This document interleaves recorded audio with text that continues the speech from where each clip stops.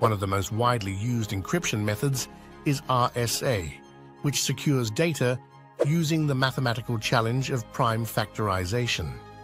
The security of RSA encryption is based on the fact that classical computers struggle to factor very large numbers into their prime components. The RSA 2048 encryption standard, for example, would take classical supercomputers billions of years to crack.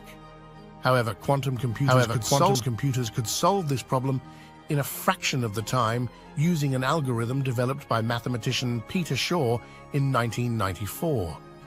Shor's algorithm demonstrated that a sufficiently powerful quantum computer could factor large numbers exponentially faster than classical computers. This poses an immediate threat to RSA encryption, as well as other cryptographic protocols such as elliptic curve cryptography, which is commonly used for securing online transactions. While today's